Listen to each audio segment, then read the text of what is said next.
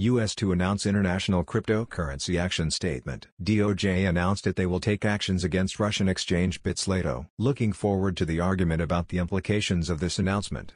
Fairly certain they are going to arrest the CEO of Bitcoin. This is probably the shortest article I have ever read. TLDR bot is gonna be disappointed. TLDR, the U.S. Justice Department will announce a major, international cryptocurrency enforcement action on Wednesday, it said in a statement, without offering further details.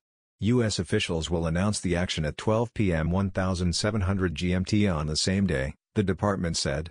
It added that the action will be announced at a press conference at the Justice Department.